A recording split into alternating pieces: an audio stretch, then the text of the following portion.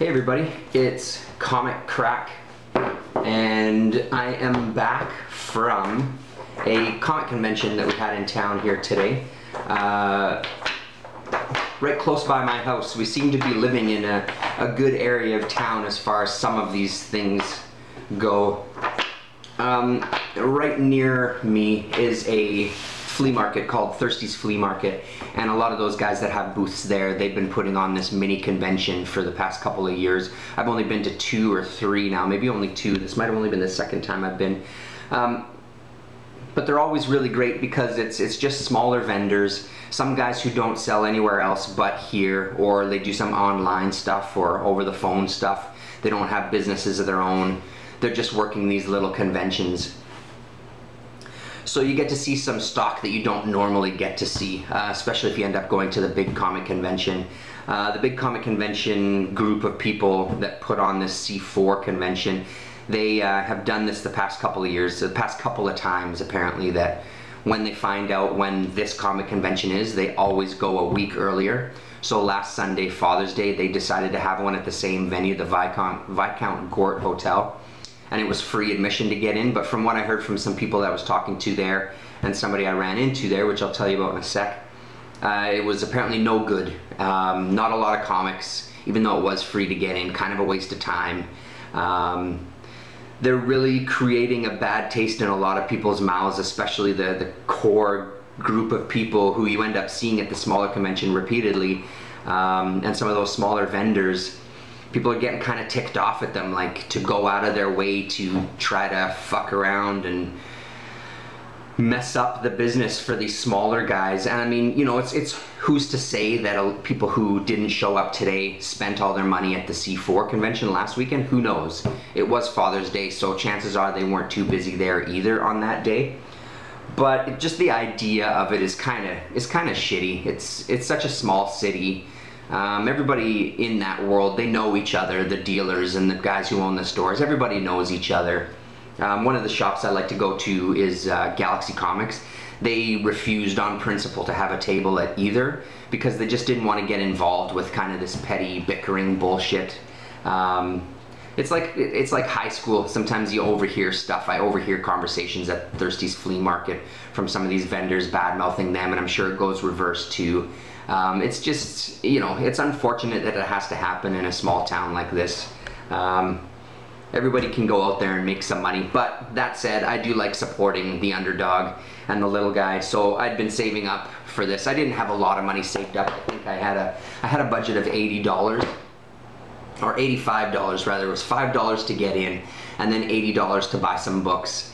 I think I spent a little bit more than that. I went over a little bit, but only by like 15 bucks. So I still spent around $100 including admission, which is not bad. And I made some really good scores. And I ran into our YouTube friend Garrett, Comic Guy Rules, who was in the same town as me. We had been in touch a little bit, just kind of saying, hey, I'm going to this convention, are you gonna go? I got there a little earlier than he did, but he eventually showed up with his family as well, so we got to hang out and chat for a little bit on a couple of times back and forth, and got a little photo opportunity, which was kind of cool. Super nice guy. I mean, you know, if you've seen his videos, what he's into, and he had a pretty good success at this one. He said when I first ran into him, I had already been there for about an hour and a half digging. I think I was there for like 2.5, 3 hours total, which was great.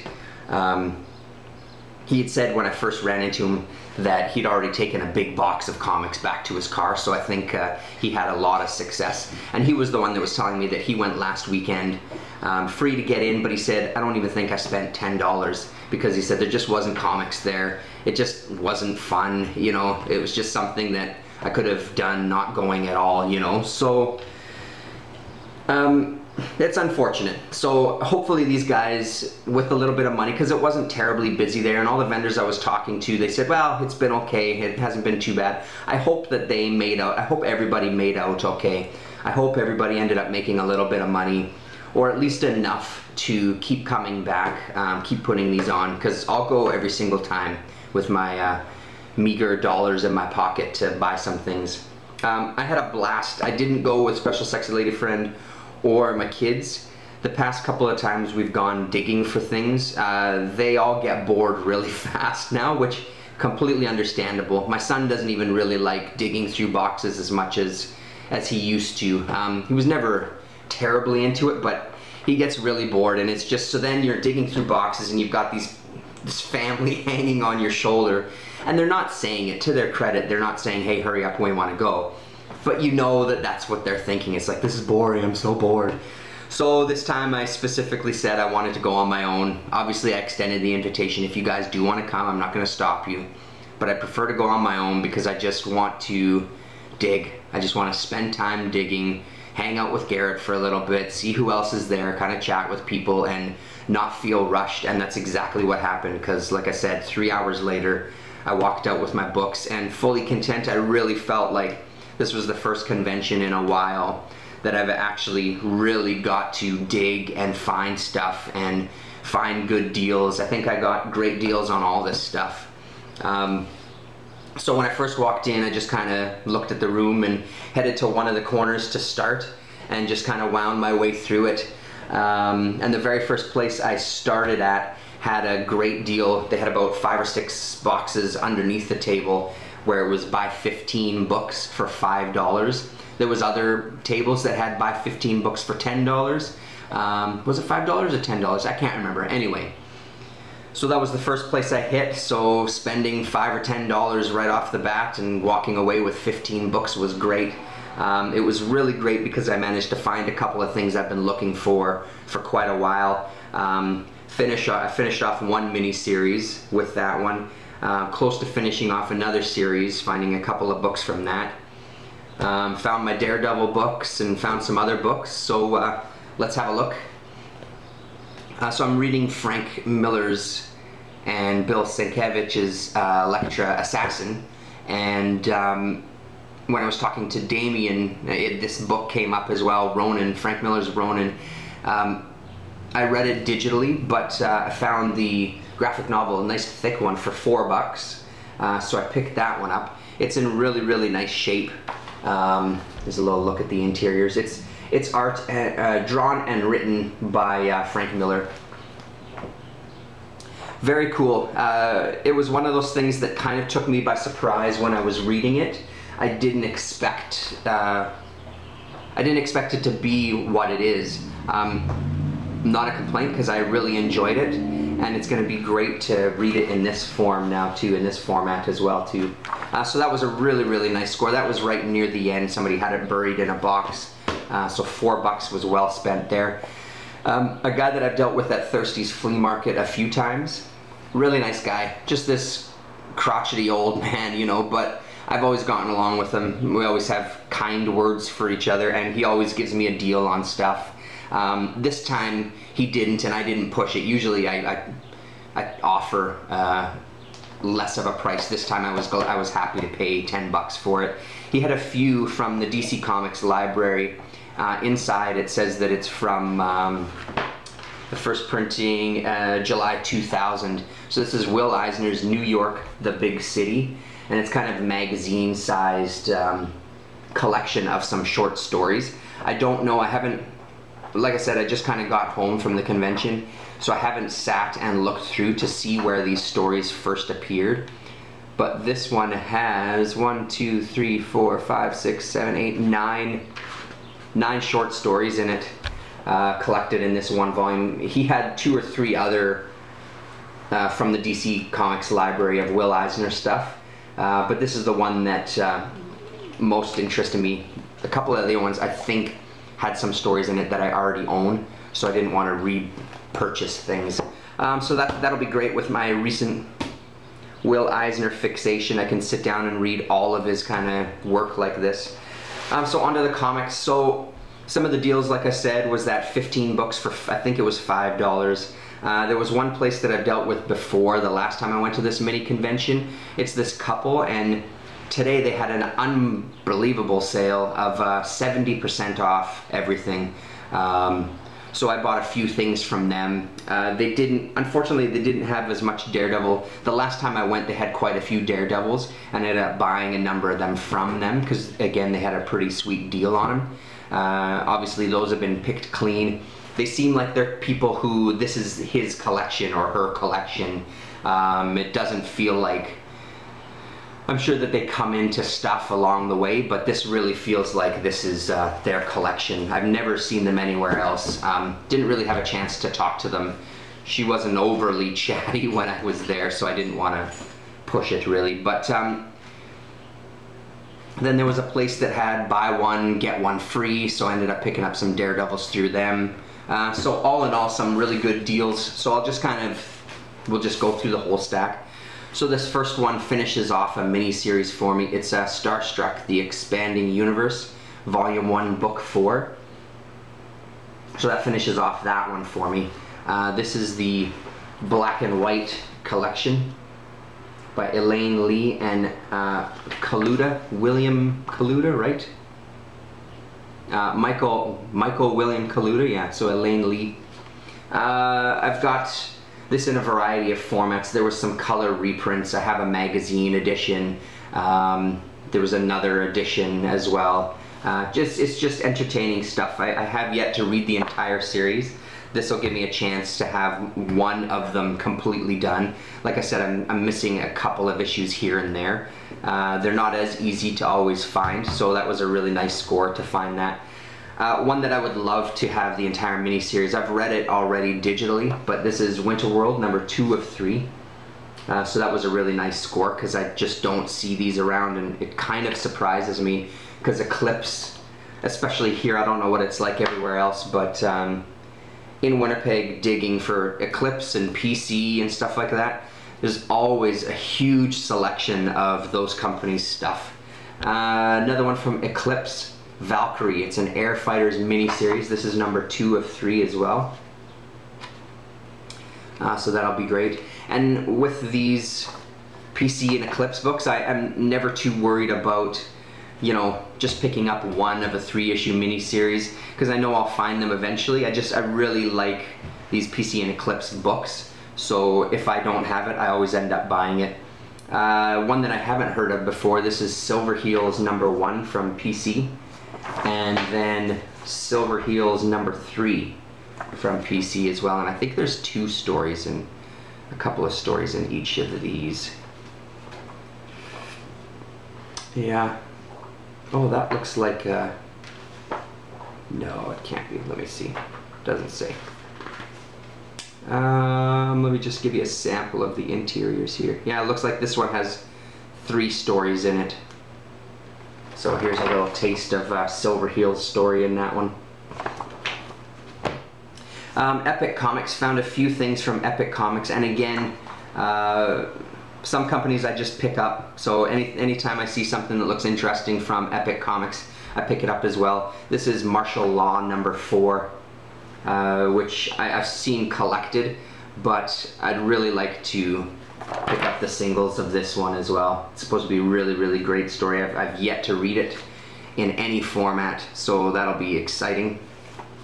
The Sisterhood of Steel number 1 from December 1984 from Epic Comics. The Boz Chronicles from Epic Comics with a Elektra Assassin ad on the back. And this is something called Moon Shadow. This is number 6. And this is number 9. I've seen these around before, but they've always been like a couple of bucks a piece, and I'm not as interested to sometimes pay that for it. But like I said, these ones came from that bin where it was 15 for $5 or whatever it was, so with that price, how can you say no? Dell Ghost Stories. Mr. Tom likes some scarier stories, so I picked up this one with him in mind. We'll see what it's like. I've got a couple of things from Americomics, but I don't have these. So this is Americomics number 1 and Americomics number 2. And I don't know if you can really tell as much, but the coloring in these books is something just crazy. I don't know if it's the printing process itself or what it is, but it's almost garishly colored, and I love it. I think it's fantastic because it's so just, I don't know, it's so bright, and the colors don't necessarily work all the time with each other. There's nothing subtle about this though in any shape. Was that other picture? Yeah, this one struck me as well too. This one up there looked pretty great. So yeah, that's from AC Americomics. And this character, the Shade, I've got, I think, just one, or maybe I have 2 issues of the Shade.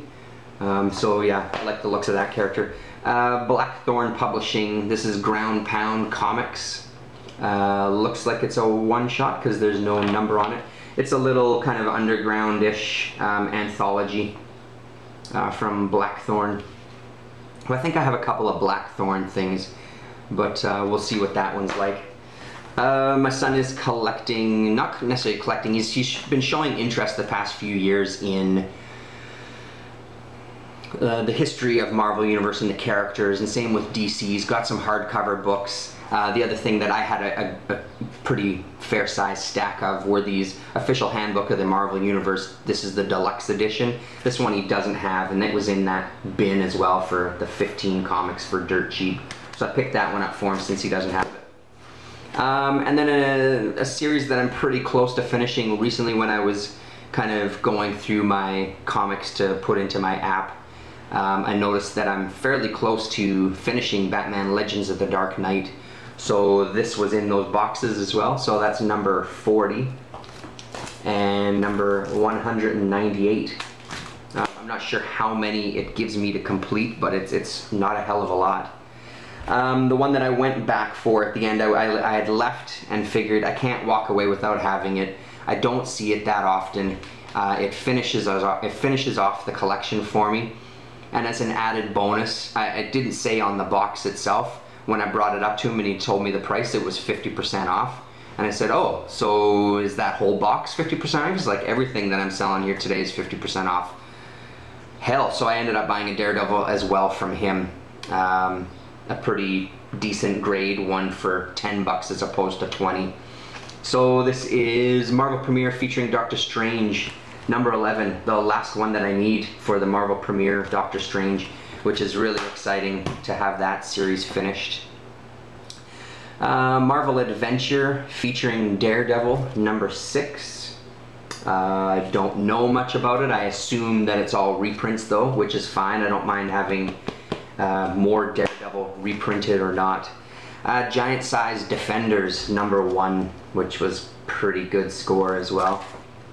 It's not in bad shape. The spine is a little rolled. There's a bit of a tear in one corner that might have been patched up, and somebody had their name written on it, but this was one of the books that was from the people that had 60% off of everything. So even at a cover price of $6, I got it dirt cheap. And then the Defenders number 31, one that I'm missing as well. There was quite a few Death Rattle, but this was the only one that was at a decent price. I think I picked it up for, actually, it was $2.50, so what it would have originally been when it came out. Pretty nice. So this is Death Rattle number 2. And it says on the sticker, an unpublished spirit story by Will Eisner, so that's a good one. I've got the first issue of this. Unfortunately, they only had number 1 and 2. They didn't have number 3, so I'm still 1 issue shy. This is Bad Girls Go to Hell. There's an exploitation movie called Bad Girls Go to Hell, and this is the comic adaptation of that. I can't remember what year it's from. Let's have a quick look.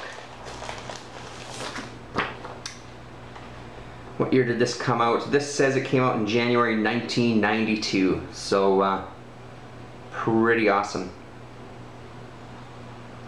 Yeah, 1992.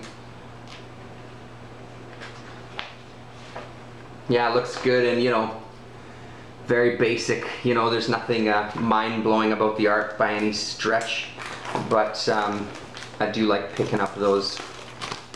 And another one that I've never seen before too, from Eros Comics.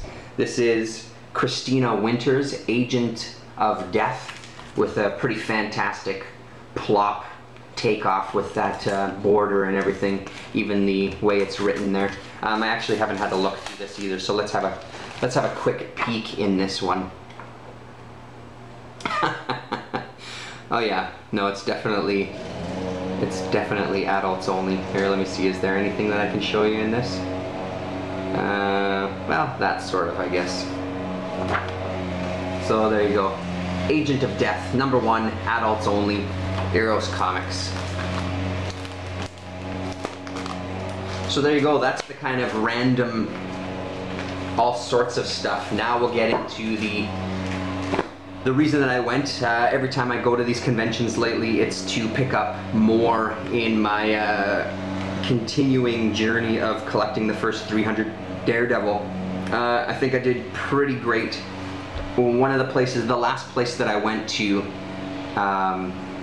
is a place that Garrett had told me he buys a lot of his comics from.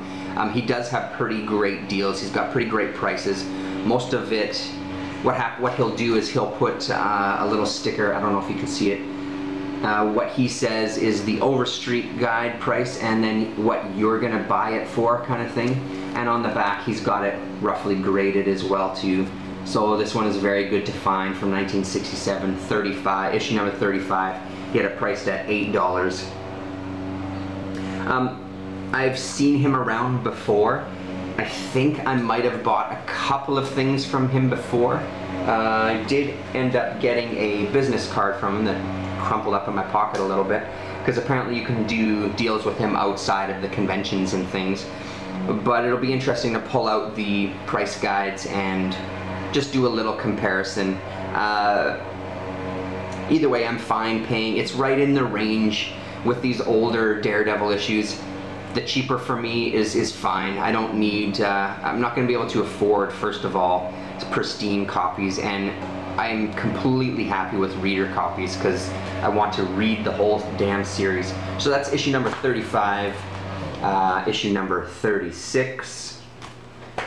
This one at 50% off. I never would have bought this if it wasn't 50% off.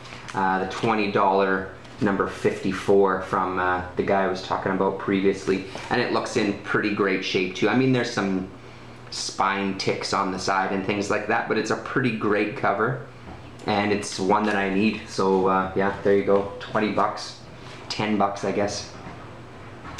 Number 55 for a grand total of $3, which is right in the price range, you know. That's where I'm looking. That's the kind of quality that I'm looking for. As long as it's in one piece and there's no pages missing, I'm completely happy with paying that. Number 56. This was one of the books from the buy one get one free, because then there was another one that was $9, so 2 Daredevil comics for $9 is a sweet deal. Number 110.